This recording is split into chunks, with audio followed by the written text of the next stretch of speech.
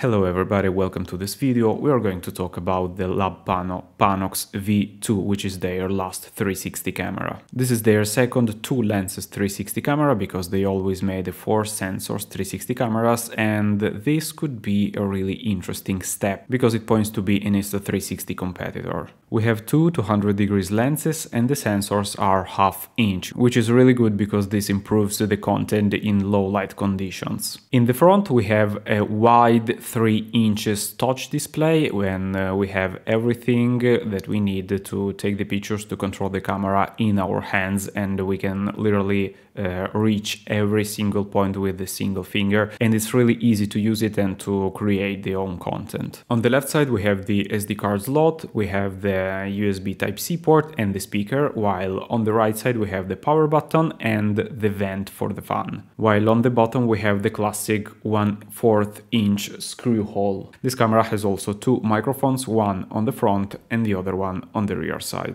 The system is based on Android 10. In fact, scrolling down we have the classic window where we can enable or disable Wi-Fi, Bluetooth and the GPS. We have the luminosity, and I'm going to keep it low just to make you see better in this video. We can directly eject the TF card if we want to put it in an adapter and use it directly on the laptop, or we have the classic settings. And here we have all the customization of the camera. We can change the Wi-Fi which is connected to, we can enable the hotspot to make the phone connect to the camera, and then we have all the other settings like the Nadir logo, screen settings, the sounds and the other settings for the videos, keyboard, storage and the update.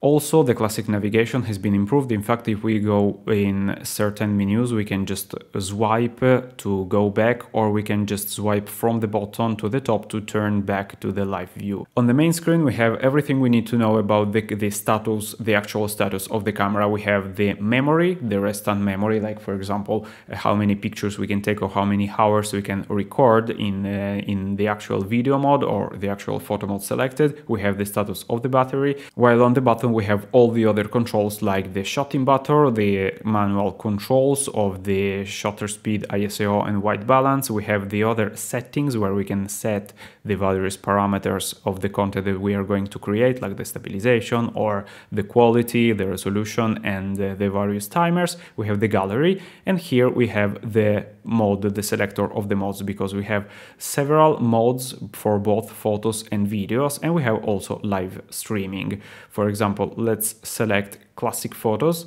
and here we can see that it changed in how many pictures we can still take. And here we have other parameters like the hide photographers mode and also the other timers, the resolution, which is 12K for the pictures, and it's really good. We have the HDR, and at this moment while I'm recording we have only JPEG format, but in the January it's going to be released the DNG possibility, so we can shoot in 12K in DNG files and then edit them with a third-party program. The gallery navigation is really easy because we have all the content in a single folder, let's say, because it's just divided by the date. We can see changing in the left top corner, and if we want to take a look at the content, we just can tap on it and then navigate. If we want to take a look at the pictures, or if we want to take a look at a video, we can just open it and play, and it directly plays inside the camera. Of course, we have to turn on the volume if we want to listen, and also we can scroll through the video to take a look at the various moments without any problem.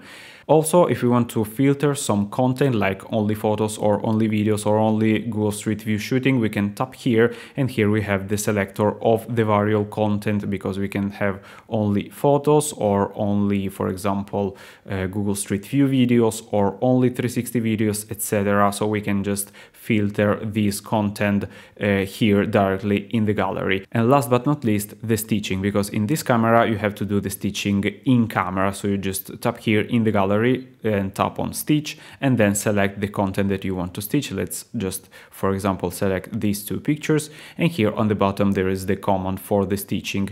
Of course, it says that will take a bit of memory to do it, and then it will automatically stitch all the content that you selected. If they are already stitched, it will be very fast. Of course, if it needs to stitch the content, it will take a while. And after this you have the equirectangular content on your camera, and after the stitching you can just connect connect the camera to your computer through a USB Type-C cable, or just eject your TF card and use an adapter to put it into your computer, and then watch 360 equirectangular content. Or otherwise, you can already connect your camera to the app.